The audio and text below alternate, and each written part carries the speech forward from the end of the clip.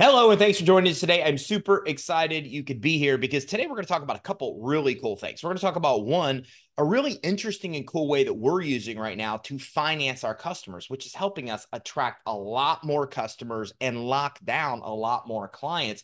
And at the same time, how you can actually use this resource as kind of a way to be able to get financing and what it can do for your business as well. So with us today is George Csahiouni. Now, George is a finance expert and a successful sales leader who drives revenue through building and maintaining client relationships. He is currently the CEO of Swoop Business Solutions, a company that provides customized payment solutions, technology, financing, and business coaching to small and medium-sized businesses. Now, George brings over 23 years of experience in sales to the fintech industry with a specialized focus on payment processing. Now, as a sales expert and chief revenue lead, he has been instrumental in driving sales and revenue growth for ISOs and various businesses as well. Based in Chicago, George's core skill set combines deep business acumen with the expertise to coach and build highly effective leadership teams that are consistently exceeding quotas. George, thanks for joining me today. Thank you for having me. That was one heck of an introduction, so I really very much appreciate it, and I'm excited to be here.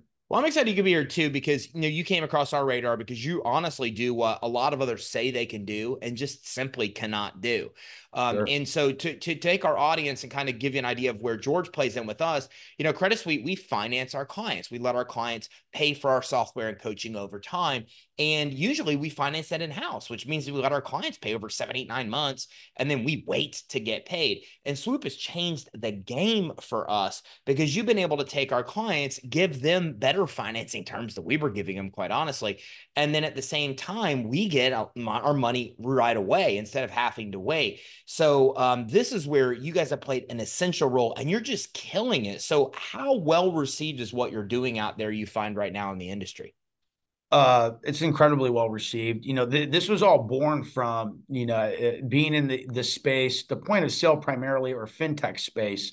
It's kind of where this was born from, and doing leasing for hardware for small to medium-sized business owners. And, with a lease, which is a traditional financing model for technology, there's a lot of holes with that. It's really rigid. It just frankly, flat out doesn't include SaaS. It doesn't include any type of software technology. And, today, for both the merchant and business owners, as well as for companies like yourself that have a product that are reselling that to market or providing value with a software type of a product to the market, it's not really up to speed, right? So financing hardware, the hardware really doesn't have much value in the market today. It's really whatever the software injection is, or the software as a service, that's become more and more valuable and has continued to do so in the marketplace. So we're seeing high levels of traction, because the real difference is that we finance the software, not the hardware, right? So like that is the asset class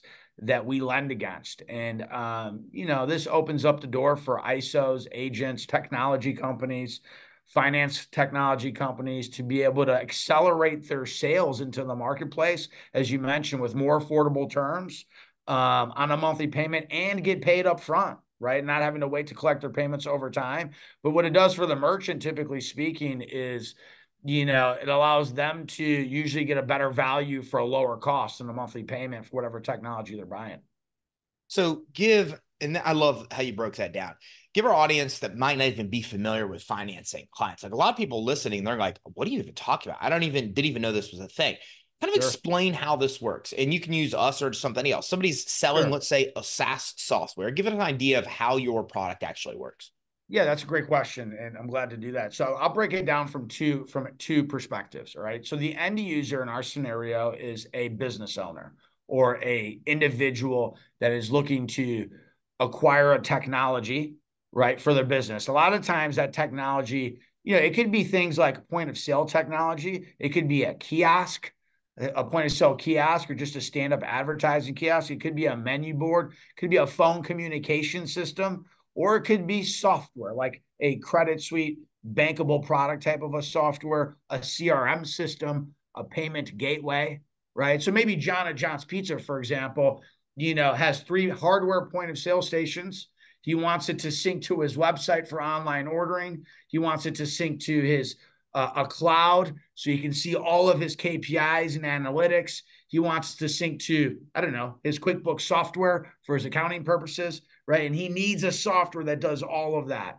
And sometimes they need to, buy new software or technology. They need to replace or upgrade technology, or they need to add to it, right? They need to add to it. So the end user, that business owner, instead of having a huge outlay in cash, right, to buy hardware or software or both for whatever purpose that may be, they can't typically go to JP Morgan Chase or Bank of America and go get a loan for technology if you're a small to medium-sized business owner. That's not what, these retail institutional banks lend against, right? They're looking to do, asset secured based lending on homes, mortgages, and, automotive and things of that nature, right? So, we're a bank that specifically plays to an alternative financing model, which obviously that financing landscape is changing very fast currently, for business owners that have a tough time getting immediate quick funding. These can turn around in a matter of days,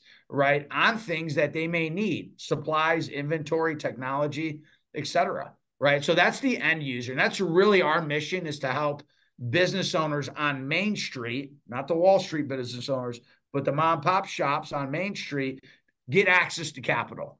Right. So we focus on that market. We're very familiar with that market. We're talking automotive, retail, restaurants, e-commerce, mobile businesses, etc. And then what we also do on the other side of that perspective is we work with businesses like yours that, provide a product that has value to those markets.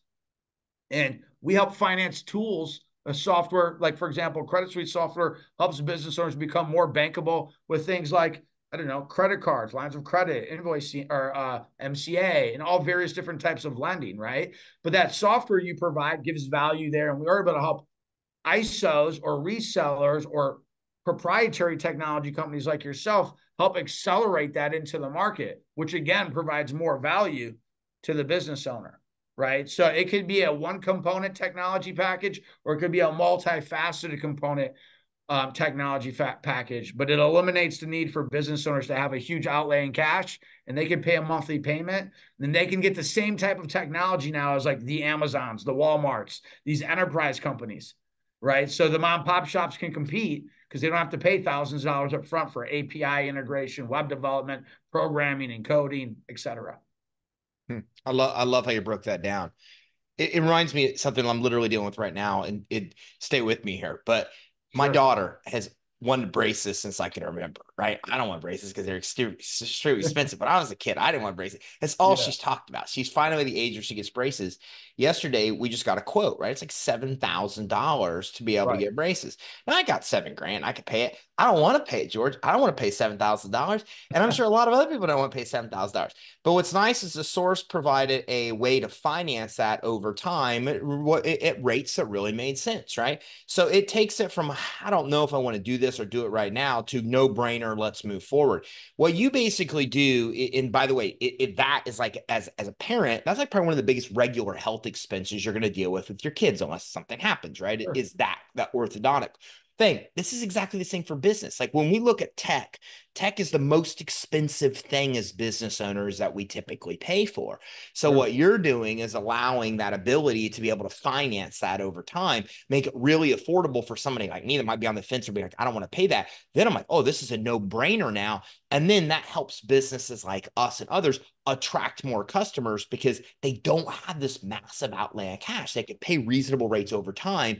And then you win because you have a financing client, and we win because we sell a heck of a lot more stuff. Is that one of the main ways that you're seeing a lot of your clients use what you guys have? Yeah, that's I'm glad you brought that up. And yes, I mean, it's essentially, so the one thing that we do that's different, again, it's not a lease, it's a finance product, but what it is actually is a subscription. So like, think about like your Netflix streaming subscription, your, you know, Amazon Prime subscription, or any other subscription. You can even buy a vehicle online today on a subscription model, right? So it's a very flexible term, and it's a very flexible type of a finance product, right? So you can get technology, hardware, software on a subscription type of a program that has flexible terms, anywhere from like 12, 24, 36, 48, or 60 months.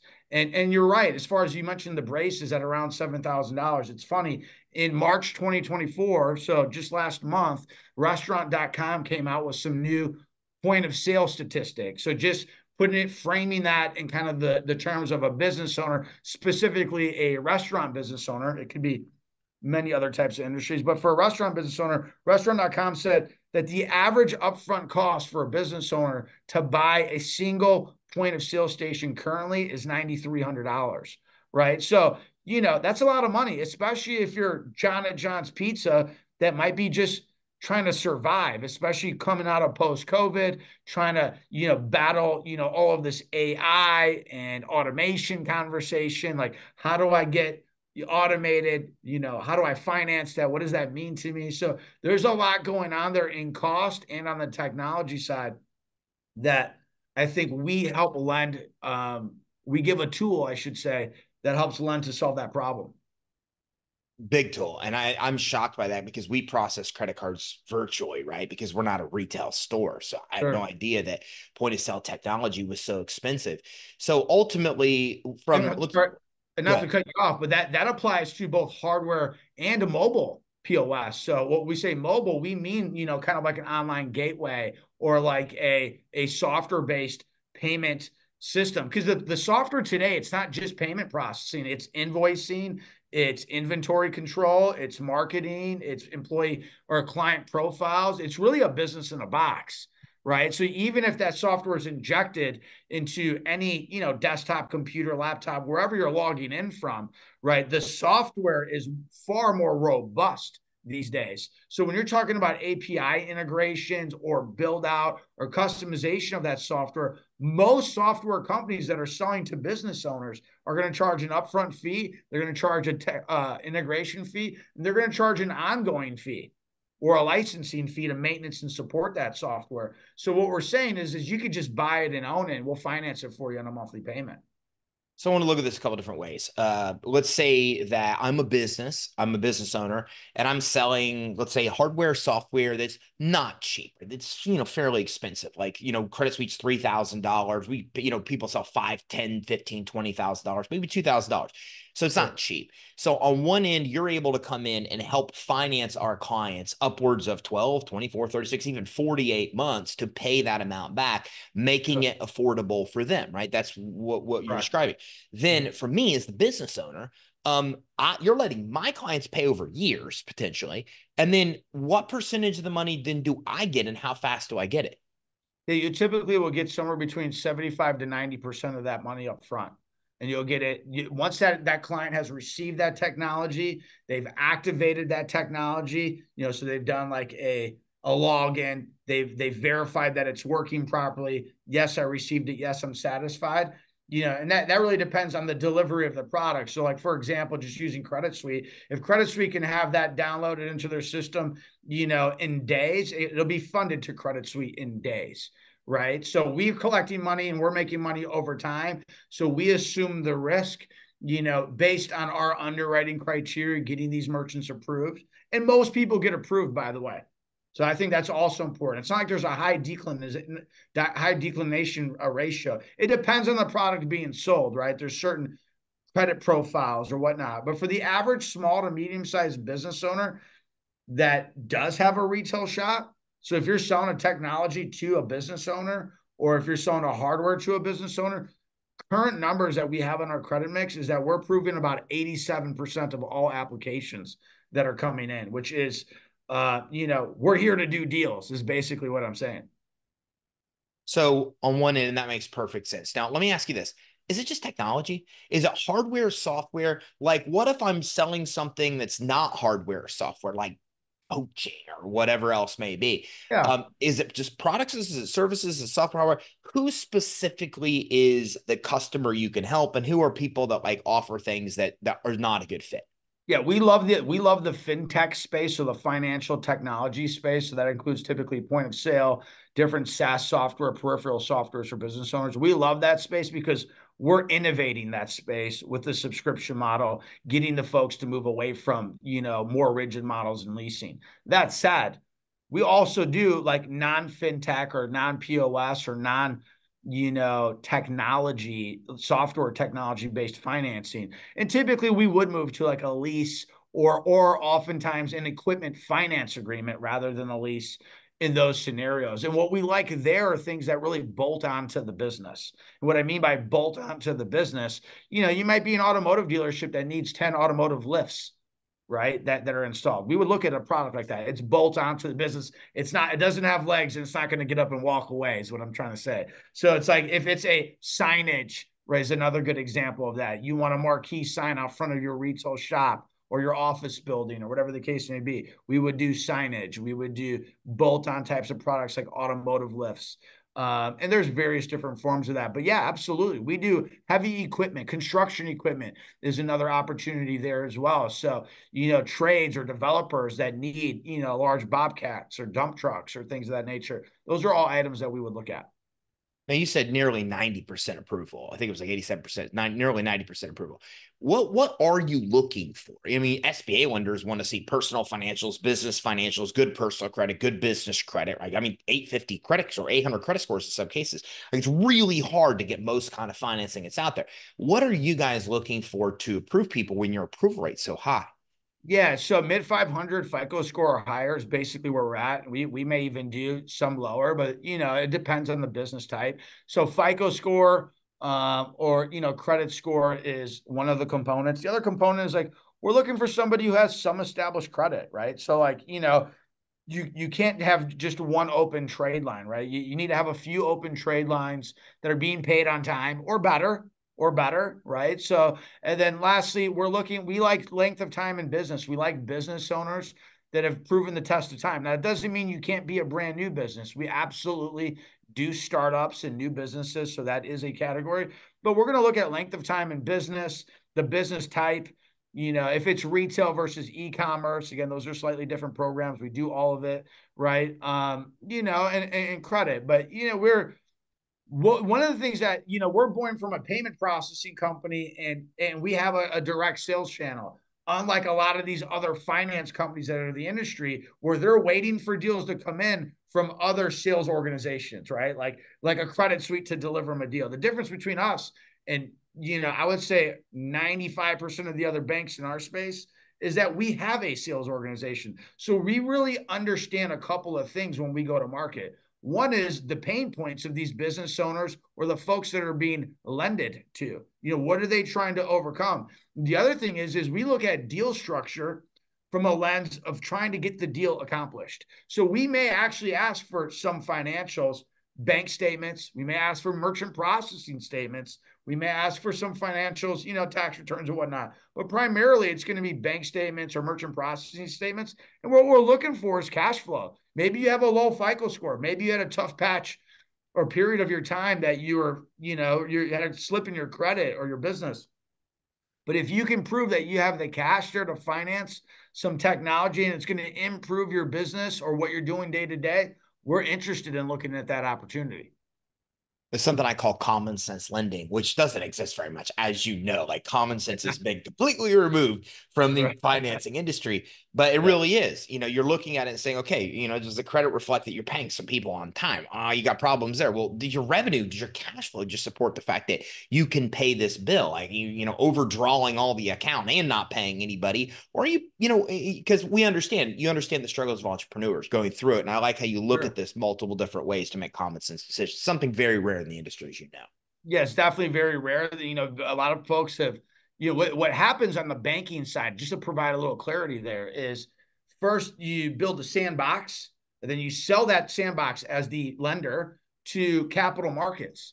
The capital markets, hedge funds, venture capitalists, private equity, whoever these family institutions or family offices, whoever you're receiving this funding from in the capital markets, then they put a bow and a frame around your sandbox for underwriting. And then if you don't create more sandboxes or don't negotiate the adjustments, what happens is now you can't operate outside of that sandbox. So on the banking side, these lenders almost tie themselves off from being able to have flexibility into the market. One of the things that we refuse to do in the market is to do that. But the other thing that we do is when we go to capital markets to receive money for deployment for these businesses and for this technology type, we make sure they have clear expectations as to what they're lending against, who the current market is. And I think that's a big part of our strategy, right? Just kind of throwing that out there, because a lot of folks are like, how can you do this? Why is it different than some other lending folks, and why aren't they doing it? And it's really about, we position ourselves on the side of the merchant or the side of the reseller, rather than keeping ourselves as a bank and only worrying about our own internal underwriting guidelines. And I think that's key to our success. Let's look at this on the other side, because there's a lot of people that are listening and watching right now, and their wheels are turning, and they see it from this side. They're like, wow, I mean, these guys can help us finance our customers, the people that want to buy our stuff. But then there's other people that are thinking about making purchases, right? Mm-hmm. And they're thinking, wow, I don't know if the source I'm trying to purchase from knows about Swoop. So talk to me about it from that side. If I'm a business owner and I need to buy a piece of technology, let's say a point of sale system, let's say whatever, a credit suite, let's say anything that they're looking to buy, and they go to the person selling it, and the person selling it doesn't know about Swoop. They're not offering any kind of financing. In that scenario, what can be done for you guys to like help solve that problem? Or is there a way for you to help solve that problem? 100%. That's a fantastic question, and one that I haven't covered as much as I would like. So I'm very excited that you brought that up. So if I'm John at John's Pizza, or Susie at Susie's Medical Clinic, or whoever the owner of any business is, right? And maybe it's a medical clinic and they want a new laser machine, or whatever the case may be, right? Or it's a restaurant. They need 8 new point of sale stations. They know which one they want to buy. They know what it is. They know the manufacturer of where to go get it, but they also know, maybe they even have an invoice in hand, or they don't. But once they get an invoice in hand, they can send us that invoice. We vet the manufacturer or the technology or the provider of that product. We call them, we contact them, we get that company approved in our profile, and then we give the terms directly to the merchant. So we'll work with the business owner directly. We'll get an invoice for whatever product or software or technology they're looking for. We approve the vendor. And once they're approved, again, in a matter of hours, typically speaking, we'll say, here's your monthly payment. Here's your term. You can have this product. We'll fulfill this invoice. We're going to charge some extra funding, interest essentially, or, cost to the value of that hardware invoice, because obviously we're taking the risk on and we're going to make money over time. But yeah, we'll finance it for you. And this is what the terms look like. And then we pay the vendor. We pay the vendor directly. The vendor gets paid in full. And then it's up to us to collect the payment from that merchant or that business owner directly. So very much kind of like, if you're going to put it in terms that everybody understands, it's like buying a car, right? Like if you want to go to the Chevrolet dealership or a Toyota dealership and you walk in there, you're like, hey, I want to buy this car right here, this Impala, but I don't want to pay cash. The dealership's going to send you to a bank. The bank's going to give you financing terms while you're there. And then if you accept, you move away, you leave with your car, you get your product, and it's up to you to pay that bank on time. And then the bank pays the dealership in full for the purchase you just made on that financing, right? And they charge you an interest. So we operate it the same way. So if a client has an invoice, and even if they don't know where to buy the product, we're happy to help them, locate a valid vendor, for whatever the product is, and make sure that it fits, our lending requirements, which a lot of them do. And then, we'll work with them on that if they need some help in that process. But there is a process for that. That's fantastic. So even in your example, even if the dealership didn't have a lender they could recommend, then that person can come in and say, I've got a lender, and then connect the lender with the dealer. And in that case, you then work with that source selling the product to work it out where you can get them the money that they want right away, which is what they want, and then be able to make it still affordable for the client to pay over time. Correct. Yep, that's 100% correct. So what makes you different in this space? Now, I know from my perspective is, in business, it's really hard to find people that just do what they say they're going to do. Like I'd work like 5 hours a week if people just did what they said they were going to do, right? But nobody does. So I spend my time chasing down people that actually can do the thing that they're supposed to be able to do, but most of them can't. We all are sitting here and can relate to that. That's what Swoop means to me, right? As Swoop's come in for years, we tried financing sources that never came through, never could do it. So when I think about what sets you apart, you actually do what you say you are going to do. And it has been a phenomenal experience for us to work with you guys and for our clients to work with you. Like everybody's happy because you don't want to recommend somebody and then it go badly and then Sure. you look bad, right? We've all been there before. Those are the things in my mind that set you guys apart above and beyond. But from your perspective, what does Swoop do that stands out above and beyond in the market? Yeah, that's a fantastic question. It's also really high praise, so very much appreciate that with regards to our relationships.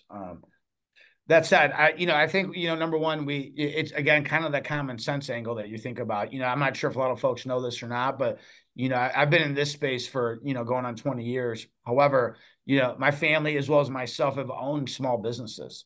We've owned restaurants, we've owned diners and car washes and things of that nature. And so, I have a very soft spot for the business owner that's struggling to survive on Main Street. Our real mission there is to make sure that we partner, that we set clear expectations for business owners that need the financing, right? And that we create win-win scenarios for both the reseller, a technology partner, a sales organization that sells to the SMB market, as well as for the merchant. Because a lot of times where the disconnect is what we found over the years is that it's either really good for the merchant and not good for the sales company, or it's really good for the sales company and not very good for the merchant. And then what that leads to is, basically a cash grab one way or the other that causes unethical sales practices or maybe not so great best practices in the sales process. It's not an even trade. There's not an even compromise happening on the deal. So when we look at our underwriting parameters, when we look at our financing tool as a product, when we look at going to market, number one, we respect the merchant. We respect the sales partnership that we have. And number two, we try to get everyone paid is the key. We try to get everyone paid, meaning that the partner is going to get paid what they need on a product line that satisfies the acceleration of their business, that satisfies, the subsidy or subsidizing the cost of their technology or hardware or equipment, but also for the merchant, that's going to give them terms that are acceptable. And that's going to give them a finance tool that is just not financing dollar bills, but is financing a bundled package that provides real value and impact to the business owner. Because again, we're not here to price gouge anyone or allow any partner to do that. And I think in a lot of scenarios, especially in this kind of alternative micro lending type of space, if you will, I think that happens quite a bit in the marketplace. And, an internal mission of my own, as well as my teams, we have a great team behind us that's very experienced. We're trying to cure some not so great best practices that are in the marketplace. We're trying to be the example. So it's all of those things. But I think we kind of focus on if we do things right by everyone, at the end of the day, it's going to pay. That's kind of how we look at it. George, great stuff today. I mean, this has been very powerful. Thanks for taking the time with us to go through who you are and everything Swoop's doing. I just love what you guys are doing for us and for the industry and for so many business out there the business owners out there that really need what you guys have. So thanks for everything you do. Yeah, fantastic, Ty. I'm so excited to have been here, and thanks for sharing with me today. All right, so listen, you're watching and listening to this. I can't tell you, I don't mention these words very often, but this is a game changer. And there's two different ways to really look at this. The first is if you are a business and you are or want to be selling high ticket items, man, this is it. This is like the golden ticket. This is like the thing where if you've been manifesting greatness, like it just showed up because this is the path to success. I mean, think about it. Your clients win because they can take that high ticket item that provides value to their life and they can pay it over time. I mean, upwards of 48 months. There's not many financing sources that do that. And then they get approved based on common sense underwriter from a financing source has nearly 90% approval rates to show how they actually work, how easy it is for them to work with your clients. You sell a lot more, the client can afford a lot more. As George said, it's a win-win for everybody.